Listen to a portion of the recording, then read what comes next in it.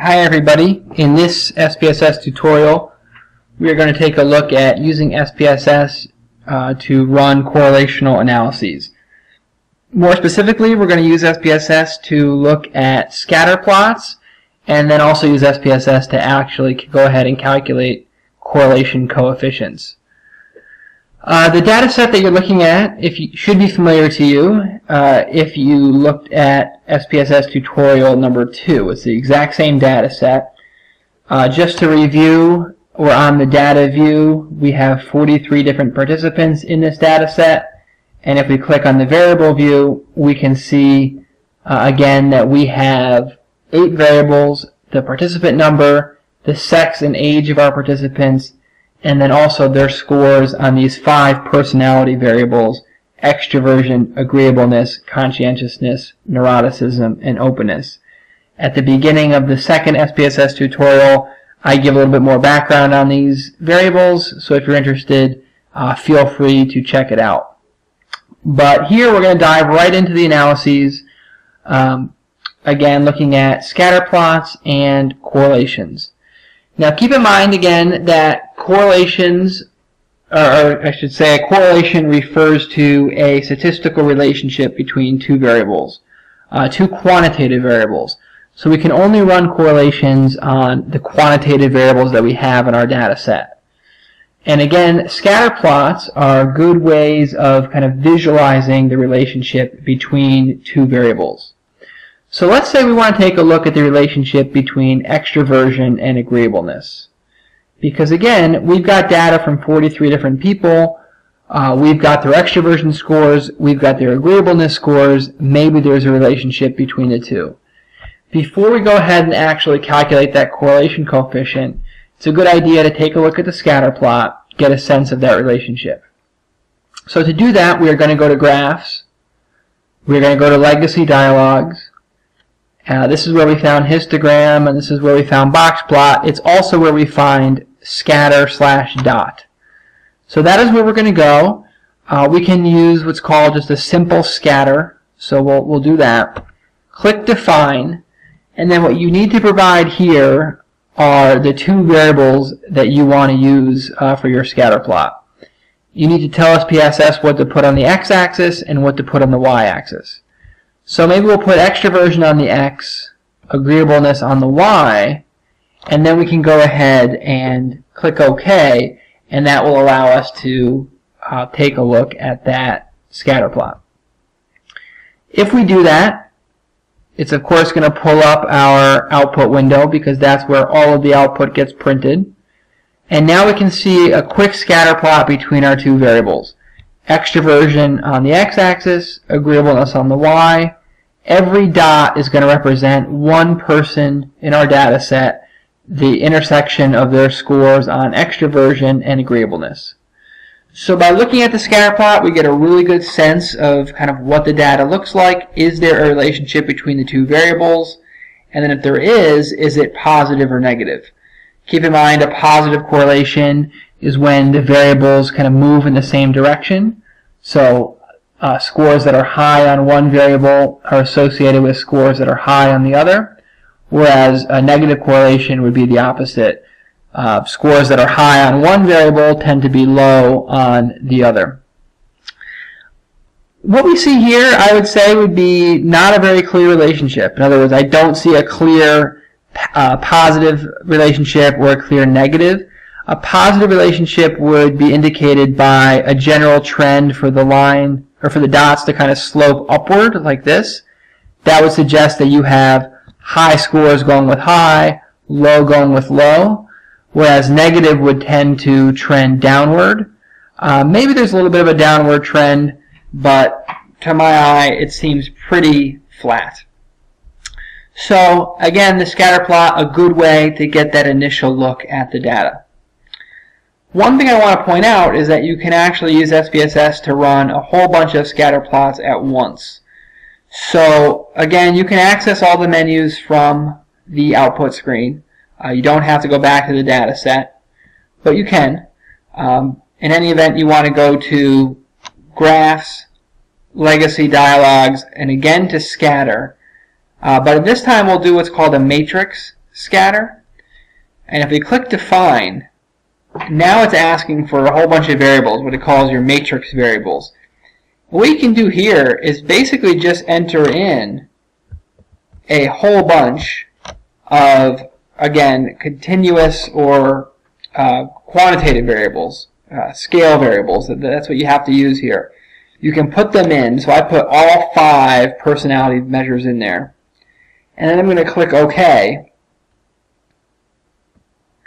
And now what you get are a whole bunch of little scatter plots. So you can see that we basically got every combination of scatter plot that we can have. Extroversion, agreeableness, conscientiousness, neuroticism, openness. And then here we have openness.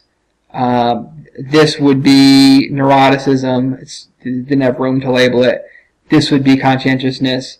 This would be agreeableness. This would be extroversion. So it's basically like a grid of every possible scatter plot that we could have.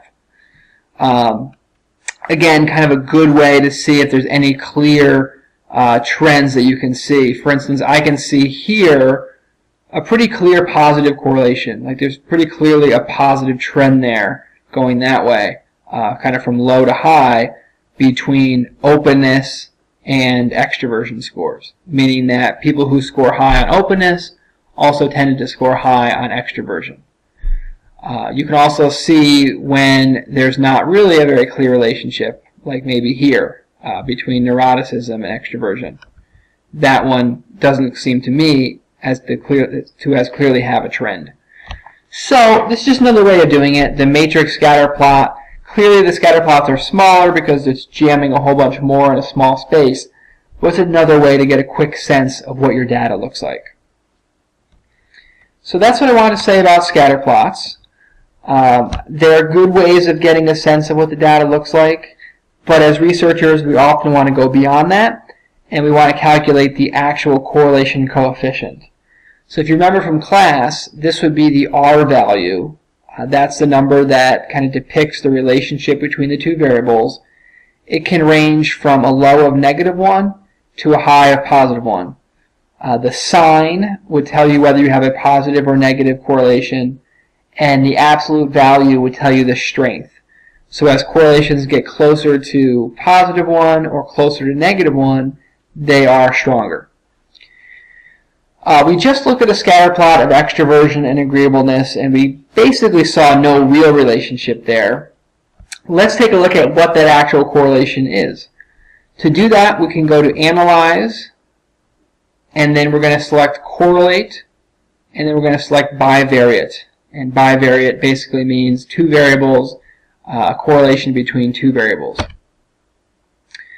If we do that, we get a pretty straightforward box where SPSS is just saying, all right, enter in what variables you want.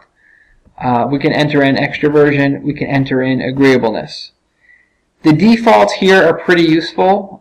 It's going to calculate what's known as a Pearson correlation. That's what we want. That's what the R value is. It's a Pearson correlation. And then it's going to flag significant correlations. So you can take a look at your textbook and the module resources to get an idea of what we mean by statistical significance. But for now, let's just say that when a relationship is statistically significant, it means it's unlikely to be due to chance. It means it's a relationship that we can say is statistically reliable. So if we click OK, we are going to get down here our correlation table. This is pretty straightforward, but it does take kind of a second to orient yourself to. What we have here is like basically a grid of numbers here. These four kind of cells with numbers. And we have extroversion and agreeableness forming our rows. We also have extroversion and agreeableness forming our columns. And if you look, even though we have four panels of data here, four cells of data, they're really redundant with each other. In other words, this cell here is the same as this cell, whereas this cell here is the same as this cell. And that's because each of these boxes is showing us the correlation of the variable that's in the row and the variable that's in the column. So when you have, for instance, what you see here, it's the correlation between extroversion and agreeableness. Well, that's the exact same as the correlation between agreeableness and extroversion, because in correlation it does not matter which comes first, so to speak. The correlation of A and B is the exact same as the correlation of B and A, which is why you're seeing kind of redundant information there. Within each cell, you see up to 3 numbers. You see this first number, that is the Pearson correlation. That is the R value. So SPSS does not actually label it R, but it does label it Pearson correlation. So we can see that even though to my eye it looked like there was really no relationship at all, there actually is a slight negative correlation there, negative 0.13. That's a pretty weak correlation because negative 0.13 is much closer to 0 than it is to negative 1. So, again, consistent with what we saw, we know it's not a very strong correlation. The next number here, the 0.395, that is the significance value, also known as the p-value. You'll see from the module resources that a correlation is significant if that p-value is smaller than 0.05. In other words, we're only going to say we have a statistically reliable or statistically meaningful correlation if that p-value or significance value is smaller than 0.05.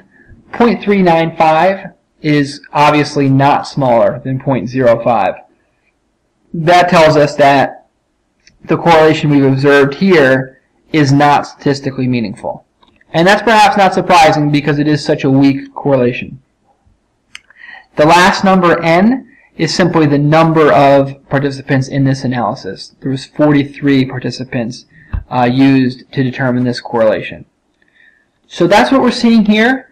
Again, we can kind of look again at the correlation between extroversion and agreeableness, and SPSS is telling us pretty much all we need to know. The R value, whether or not it's significant, and then the number of participants that correlation was run on.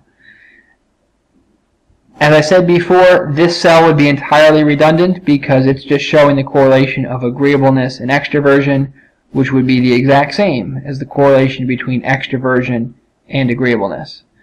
One other thing to point out is with these other cells, the Pearson correlation is 1, and there's no significance value listed. That's because if you look at it, this is just showing you the correlation of extroversion to extroversion, which is pretty meaningless. They're the same exact variable, so there's really not even a correlation to speak of. It's saying it's a 1, which means perfectly correlated, which makes sense. It's the exact same thing. So that is how you read this correlation table. This is a simple correlation table between 2 variables. What I want to show you next is, to complicate things, you can actually run a correlation on multiple variables at once, more than 2, and it's just going to show you this grid with more information. So if we go back to Analyze, and we go back to Correlate and Bivariate, and now we add in conscientiousness, neuroticism, and openness, and then we click OK, we now have a much more detailed correlation table. But really all it is the same thing with just more cells, because now we have more possible correlations. These are still what are known as bivariate correlations. They're still just the correlations between 2 variables. And what you're seeing here in each of these cells would be the correlation between whatever variable is in that row and whatever variable is in that column. And again, there's a lot of redundancy because the correlation, again, between like extroversion and conscientiousness would be the exact same as the correlation between conscientiousness and extroversion. Again, correlation between A and B, the same as the correlation between B and A. One thing we can see here, now that we have more correlations, is that some of our correlations have little asterisks next to them. That means that we have significant correlations.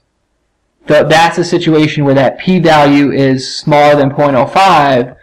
It means we have a statistically meaningful correlation.